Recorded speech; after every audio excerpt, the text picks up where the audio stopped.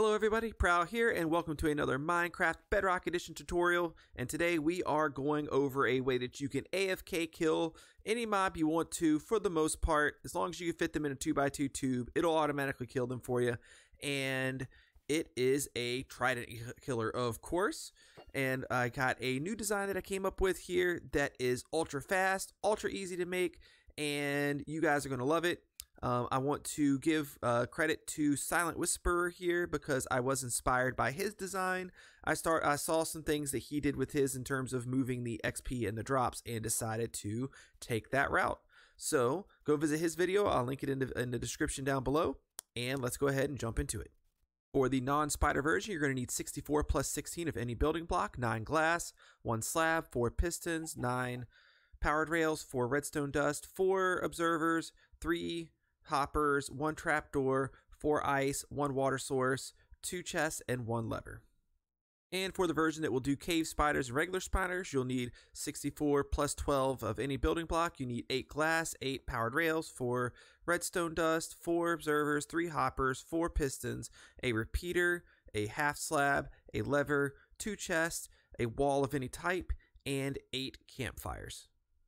So here we have 2 different designs here, ever so slightly different. This one right here you'll use for any mobs that do not have spiders included in them, so everything but spiders. This one over here will work for spiders as well. So what we're going to do here is we're just going to crank this thing on really quick. We do have a bunch of tridents down in the hole. The way these things work is you throw the tridents down in a hole. I put about 4 in there, I think is a good number. It allows the mobs to get hit a little bit more frequently. I have this to spawn my mobs in. We're going to use zombie pigmen, and we're going to spawn them in pretty fast. We're going to flick this lever to turn this guy on. We're going to hit this to spawn the mobs in, and as you see, they come in mighty fast. And if we stand right here, you will see that all of the experience points will come down to us, and all of the drops will go in the hoppers down there. This particular farm works because the pistons are pushing the items around as well as the mobs, so the items are getting pushed into this hole that is right there, and the experience points automatically try to flow to us and they come this way as well, and the water helps move everything along. As you can see, this thing can keep up with this no problem. It looks like there's a lot in there, but I promise you there is not. Once we turn it off, they are all gone very quickly. And every once in a while you will see, for a short period of time, the mobs, some babies get stuck right here against the corner. No worries, they will die in the near future. They don't hang around there for too long. Also, we have the spider version of this, and this will work for both regular spiders and cave spiders. Cave spiders are usually the most annoying, so we'll go ahead and we'll just change the summon command to do the cave spiders. And then here we have a repeater included in, mostly for regular spiders, because if the system goes too fast, they do get stuck on top of the pistons. If you are only using this for cave spiders, you can take this out and just run redstone dust across. And as you can see, we will turn this guy on. We will flip this on to spawn our cave spiders in. They're coming in nice and fast. We can sit here and we can start gathering our XP and our drops. It is quite that easy. And if I fly above, you can see they are dying. So let's go ahead and jump into how to make this now. All right, so to get this started out, we're going to go up 1, 2, 3 blocks, and we're going to make a small 2x2 platform. We are going to position ourselves 4 pistons facing inwards, just like this, and they're going to be alternating where they go.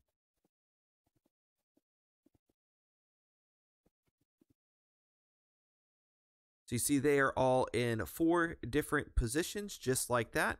We're going to go ahead and we're going to carve out or trace this around like this. Don't worry, we're going to punch out some holes for this in just a moment, but for now, just go ahead and trace yourself around like so. And then we need to go ahead and fill in around here with blocks just like this. And then we need to go ahead and carve out this corner here, place an observer facing in this direction. Corner, face observer there, corner, face observer there, and corner, face and observer there. We're going to end up changing this in just a moment depending on where you put the hole that you're going to be operating out of. But you can go ahead and you can place rails here, here, here, And then let me grab a lever really quick, because once I put in this last one, this is going to start going off and it's going to stay on until we power it. And we'll go ahead and throw the lever right here for now. And all right, let's throw it right here for now, and then here. So you see what this has done is created a infinite loop where this observer sees this rail, it sends power to here, this powers this piston, this powers this rail, which this observer sees, and so on and so forth. If we go through and permanently power one, it shuts the system off just like that. Super duper easy. Taking a quick break away from that video, I want to ask you guys a huge favor. Click that subscribe button on the channel. I put out a ton of Bedrock Edition tutorials, so make sure you subscribe. That way you can get all of those in your notification bar. I also have a good survival multiplayer series as well you should probably check out. Click that like button on this video. That helps the video get seen by a lot more people. And drop me a comment down below. And then this side right here is going to be the side that we are going to modify to be able to AFK at and have our drops come out of. So what we're going to do is we are going to knock that block out right there, and then we are going to knock this block out right here as well. Now we don't have a way for this to connect over, so we actually need to create that. So what we're going to do is we're going to knock this out, go here with that, go there with that, and then now this is connected over here. What we can do is we can knock these guys out like this. We can run redstone dust here. You're going to want to put a piece of glass right there and a solid block right there. So what's going to be happening is that this signal is now going to come up through here. It's going to go over top of this glass. It's not going to power this, which is going to be important for you to know here in just a moment. But it does power this block right here, which will set off our rail. You will want to keep the rail there because the rail updates faster than the redstone dust does. It makes the whole system run faster. Your trap door, you go ahead and put that right here, just like that. This is why we are using a piece of glass there, because if we use a solid block, it's going to make this trap door do that every single time around, and that is rather annoying and could potentially slow down some things with your farm or cause problems. Now, we need to create our area where our drops are going to come out of, which is going to be quite easy. We're going to put 2 blocks right below this piece of ice right here, and then we are going to place ourselves a... Let's grab a chest actually. And then you can modify these chests in any way that you think you may need to get as many drops as you want. Add in item sorters and all of that sort. Place a hopper here, place a hopper here, place a third hopper right here, just in case there's some type of an overflow. That'll catch your overflow, no problem. And then go ahead and grab your glass. I like to use glass because then we can see everything that's happening. Also, especially here at the very end, you want glass to at least be on this corner right here. That way the items can come through. But you will be locking this thing up that way, just in case. I haven't seen it happen, but it's better to be safe than sorry. Just in case somehow a baby gets pushed through here, or maybe a cave spider or something gets in your system, you don't want them to be able to get you. So just go ahead and block it off. There's no reason not to. And then go ahead, just to make sure that you get all of your XP, go ahead and throw yourself a slab right here, just like that. And then that should be, minus us needing to get our lever back, that should be the full system complete.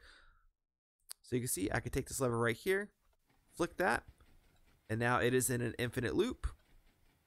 I can stand here and gather my XP just like I did over there. It will all drop down because this piston right here is the items are getting knocked around, but this piston will shoot the items down there. So you don't need water flow in here. The only place that you need water flow is down in the tube to move the items. We'll go ahead and knock that out real quick. Put that, there we go. So now any items that fall in, they will flow this way. This will also bring the experience to us. And if we stand right here, those experience points always try to track towards the player. So if we stand right here, those experience points will flow right in over here just like this. If you stand on this side, technically they might be able to get stuck. I haven't done a lot of testing on this side, but you could get experience points stuck right in here where they're trying to get to you, but they're not quite making it into the tube. So stand towards the left side of it. You won't have any problems. Now we're going to go over really quick the slight modifications that you make to make this spider spawner, the spider trident killer. That you're dropping the mobs here, so you're going to have some type of tube that's going to be funneling the mobs down. However you make that, that's going to be dependent on the farm that you have. But this is your tube that the mobs drop down into, whatever type of mobs they may be.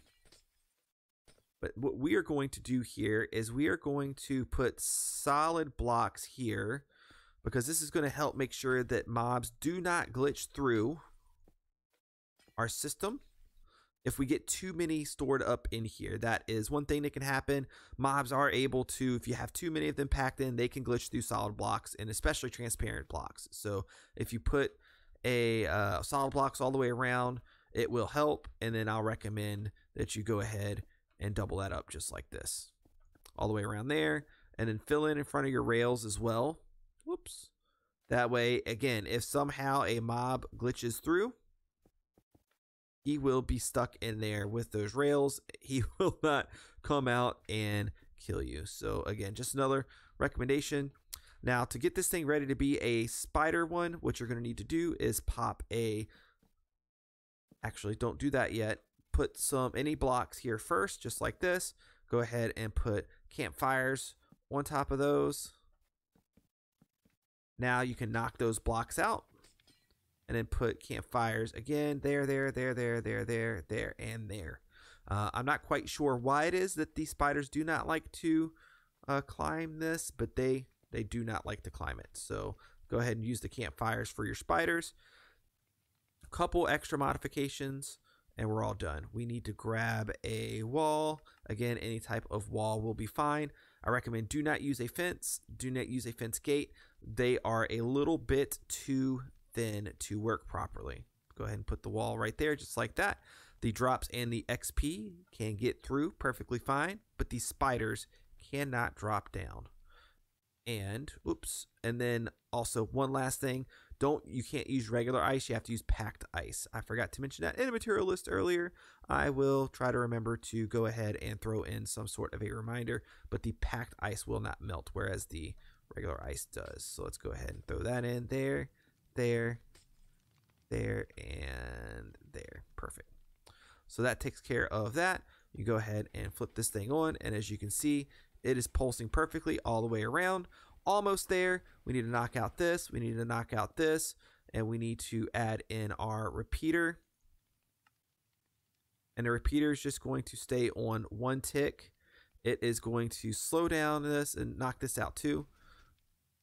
Put that there. Redstone, redstone. It is going to slow down this system just enough to where full-size spiders can actually fall down in this. If the system's going full speed like it is over there, your full-size spiders will get stuck on top of the pistons because they're going too fast. So this right here will do the trick.